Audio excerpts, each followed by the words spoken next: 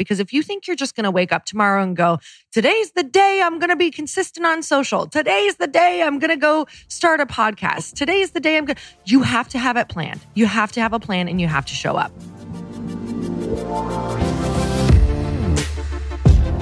Welcome, everybody, to the Chris Harder Show, where we are making you unapologetic about your pursuit of success, knowing that when good people like you make good money, they can then do great things. My name is Chris Harder, and several times per week, I will bring you epic guests, solo episodes, and every single tool, trick, and skill set you need to grow your business, grow your money mindset, and to grow your wealth to levels that you have never reached before. I've ended up in a unique place in life where I've got the experience, the connections, and all of the secrets that it takes to be successful. And I'm lifting the curtain to reveal it all to you in an effort to help put you in a position of abundance so great that you can then be as generous as possible. So let's lock arms and let's get started. And we're back with another episode of He Said, She Said. Hey, before we even get started, can I just say thank you to everybody who listens and shares and tags us in the episodes and all that stuff. It means the freaking world. I've been seeing it a lot lately, and it just means the world. And I see you, and I know who you are, and just know that even if we don't comment back once in a while, we're super grateful for it. Yeah, I think that's the craziest thing is like when you're doing a podcast, the only way we get to see who's listening is through social media. Mm-hmm. So I just always appreciate when I get to see the people that we're actually talking to. Okay, so today we're going to talk about the 5 common threads that we see in every client that we work with. Well, the ones that succeed versus the ones who continue to struggle, right? Because guys, at this point, for like 5 years, we've decided to open ourselves up to working with large masterminds, small masterminds, one-on-one clients, like you name it. We worked with a lot of people. It's crazy. I used to get nervous before a lot of our like masterminds or group coaching or things like that. And now it is, you guys, it is so universal what we all struggle with. It's like there's no new story that I've heard. There's no new struggle. There's no new failure. We can really truly show up in a room or show up to a coaching session at this point and be like, yep, saw this before.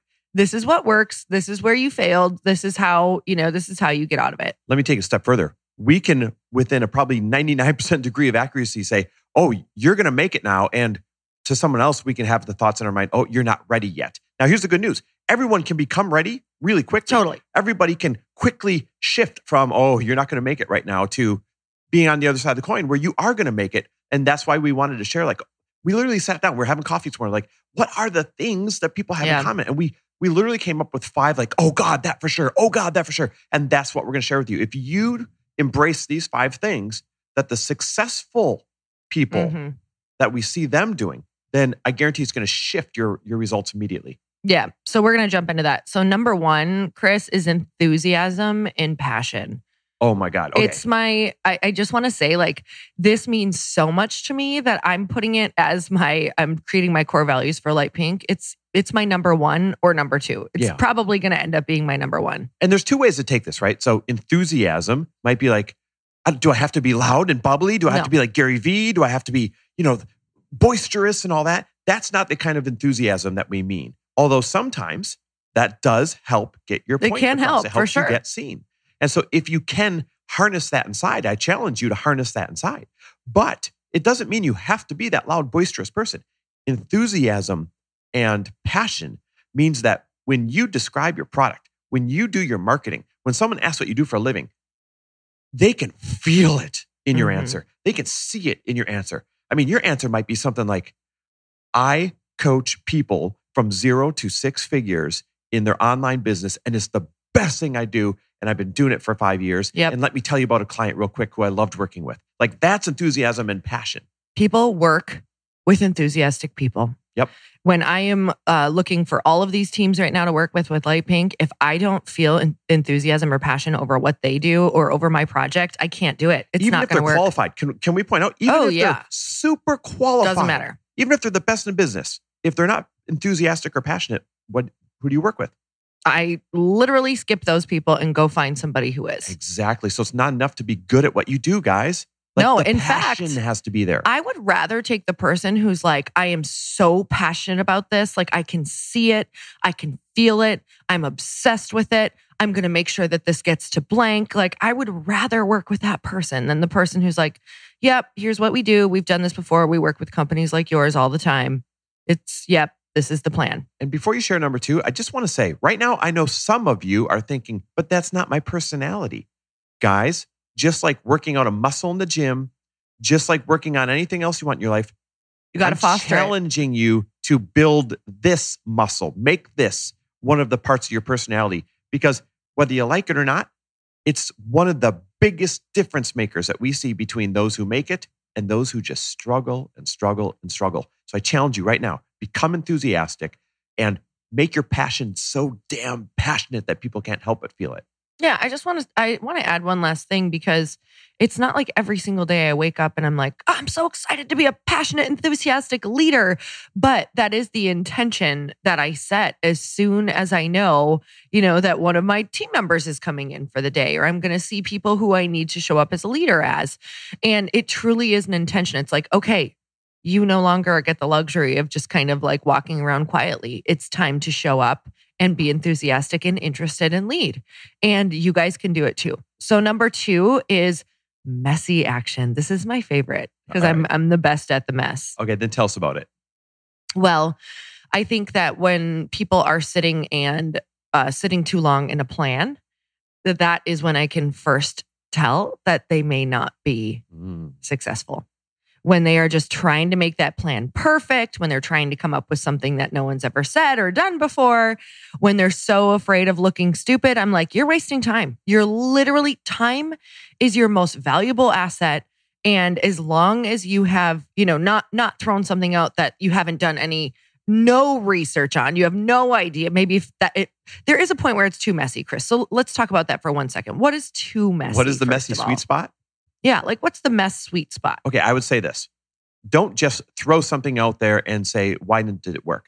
I think the messy sweet spot is do your research, do your best to refine it, set a deadline. That's the important part. Set a deadline that you're going to get it out there, even if it's not perfect yet, and then get it out there. And if it goes great, awesome. If it goes poor, awesome. Because they're both just feedback. Yes. If it goes great, it tells you what to do more of. If it goes poorly, it tells you what not to do. And then you reel that thing back in, you make a couple of changes, and you cast it back out there again. You repeat. Over and over and over. Because we see, in our Fast Foundations, which is our $0 to $499,000 earner mastermind, guys, there's hundreds of people. No, there's thousands at this point of people that have gone through that thing. Yep. And the common thread I see is someone will launch something and it falls flat. Yep. And then they'll reel it back in. And 60 days later, they'll launch it a little bit differently and it'll fall flat. And they'll reel it back in. And 30 days later, they'll launch it again and it'll fall flat. Yes, 3 times in a row, it'll fall flat. And you're like, wow, you guys aren't very coaches, but hear me out. And then they'll reel it back in and we keep giving them answers. We keep giving them tweaks. They cast it back out there and all of a sudden, 4 bites, 5 bites, 10 bites. And these are their first customers. And now they got some feedback on, whoa, finally this one tweak worked. And they reel it back in and they make a few changes and they cast it back out again. And this time it hits. Now, here's the difference. Are you ready for this? Here's the difference. Most people, see, that was 6 tries right there that I just described. Most people, they stop on 1. Maybe they have the courage to go back out for number 2. Maybe they have the courage to go back out and get punched the 3rd time. But they don't have the courage to try number 4, number 5, and number 6. And that's why by the end of one of these rounds, you see some people who are like now hiding behind their ideas with excuses. Other people are like, yeah, I got bruises, I got black eyes, I got everything, but I also got the money, baby, because it worked this time. Do you know what this is reminding me of? Oh my God, I'm having like a pure, I'm so flashed back right now to my formulating my drink. Oh yeah. And I got my first sample of my beverage in the mail and I cried. And Chris, I don't really cry very often. Like it takes a lot for me, especially over like a failure, to cry. Like that's so unusual. And I think what happened is I was in uncharted territory. I've never been there before. And I thought that me describing what I wanted in full detail, which I did, like the process before that took a very long time. And I got my first samples and wasn't really prepped for what to look for or what feedback to give. They hadn't really told me that. So I tried it and it was just the worst thing I've ever tasted in my entire life and cried. And so I wrote them back and I was like, nothing is on. Like it's not even close to what I'm thinking. And they were like, okay, this is normal. They were like, this is totally normal. What we were sampling in this round was for this. So I didn't realize that in the first round, we were just looking for something. And so from there, they're like, yeah, it normally takes 7 or 8 rounds before you even get something that you like. And so it was that moment of, if I wouldn't have talked to someone who has done this thousands of times before, that I probably would have stopped, because I was like, wait, maybe what I'm trying to formulate can't be done. Just like you guys are thinking, maybe what I'm trying to sell or what I'm trying to do can't be done or can't be done by me. But the power of hearing this right now, of hearing people who've done it before, of knowing that it's all just feedback and casting your line out again and submitting it again and submitting your feedback and then trying again, was so powerful for me, because now I know I'm on round 15 and finally I'm getting something I love. You guys, I tried the first samples, and when she was crying, I had to be strong, be like, babe, it's okay. It's part of the process. I was scared. I was like, oh, maybe we're not meant to open this thing. It was real bad. And then, do you remember you got a second samples? Because it goes back and forth in the mail in the beginning. Yeah. And they weren't any better. No, they were not. Ready for this? Guess what we did? We said, hey guys, we have an ask. Can we just fly out there to your formulation factory and sit there all day for a couple of days until we get it right? Because it'll speed this up. And that's number 3. Yep. Number 3, the thing that people have in common that makes them successful is they are an unapologetic asker. Or an asshole. They're an unapologetic asker. And that's what we did. We're like, hey, I don't know if it's normal or not, but we're getting on an airplane. We're coming to your factory and we're going to sit there formulating really quick. And they loved it. And that day, 2 things happened. 1, I got super buzzed because we're formulating an alcohol drink. Awesome. A lot of samples. And number 2, a lot of ideation. I would say within 90% of what our final formula was, all in just 1 day's time. It was magical. And I got to work with a team and feel the power of collaboration. You were feeling the power of the wine base. I really was, but I was also feeling the power of number 4. Of collaborating with the team. Mm-hmm. But I want to skip to number 4 yet. Real quick. Number 3, they're unapologetic askers. Yep. Talk about this quick, because you're so good at this. This is your biggest superpower, and this can also be learned. I was not somebody like you guys. I come from a place where asking is like rude, where you feel like a burden. Like I grew up thinking that I was a burden if I wasn't anything but a value adder. And I know I'm talking to a lot of you right now, because if you're a coach, most of you feel like the only value you have comes from when you can add value. Like if you can't add value to someone's life, I really want you to think about that for a minute. A lot of times that's the scariest thing for a coach or a teacher. Oh my God, I can't add value. How do I even hang around this person? What do I even do?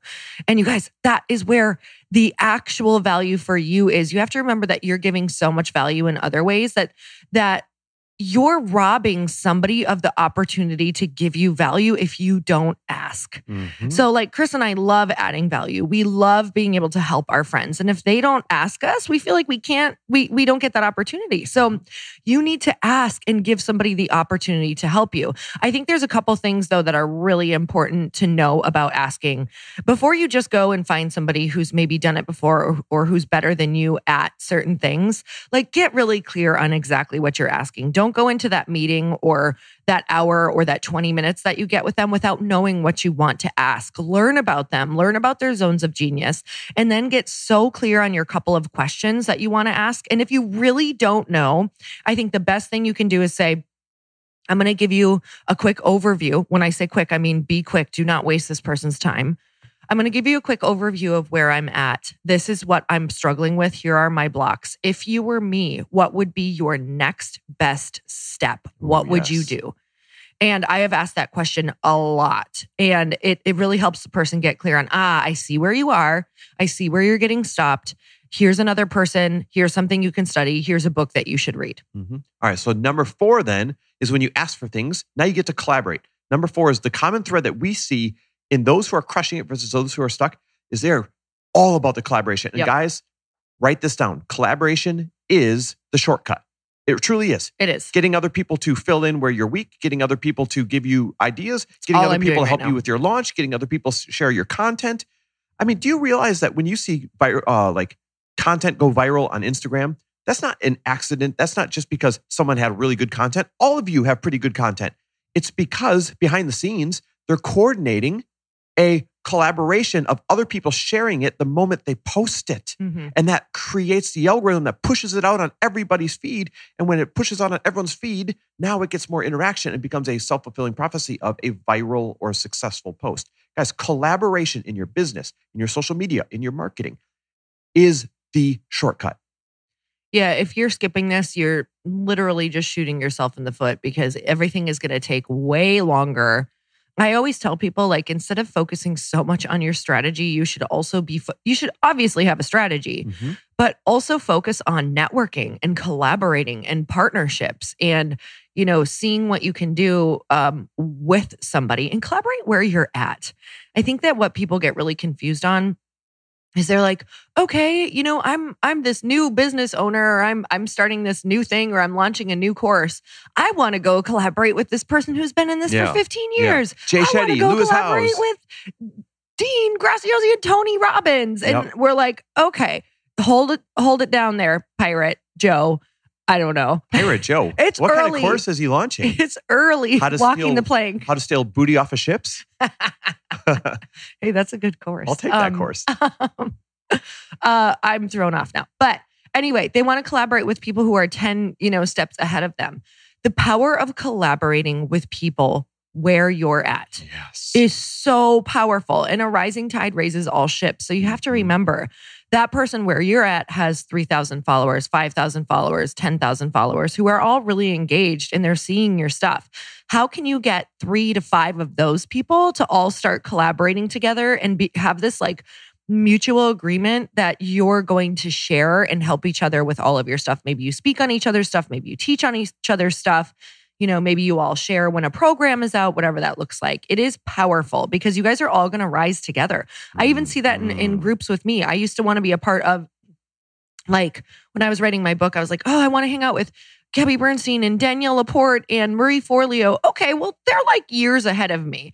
So instead, what I did is I found this group of people who were pretty much at my pace and we all grew together. So we all ended up rising together. And now I know that we're that group for some people. I'm not saying I'm to that other level, but now we're that group for some people. You have to appreciate your peers because you're going to wake up tomorrow and you are going to be the next group that other up and coming people want to collaborate with. Yeah. And if you don't appreciate your peers, guess what? They're going up anyways, and they're going to not collaborate with you when you didn't appreciate them when they were a peer. Totally. So collaboration, guys, is shortcut number 5. The common thread in these successful people is consistency. And you were excited about this one. Well, I know it's so annoying. Like, I feel like every time we do like 5 things, 3 things, 10 things, this shows up on there. And it's because it's impossible to talk about being successful at anything without doing it every day. Yeah. Like, treat it like a hobby, get paid like a hobby.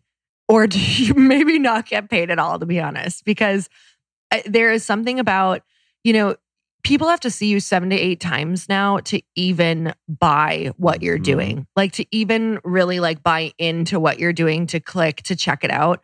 You guys have to think about that 7 to 8 times. Now, if people are hardly seeing your stuff anyway, how do you get them to see your stuff 7 to 8 times? That's going to be daily. That's going to be over 3 to 6 months daily in order for them to see you 7 to 8 times. And, if you look at the brands and the people who are doing the best, they're the most consistent people. Go look at their feeds. Go look at what they're teaching. Go look at how many things they're showing up on.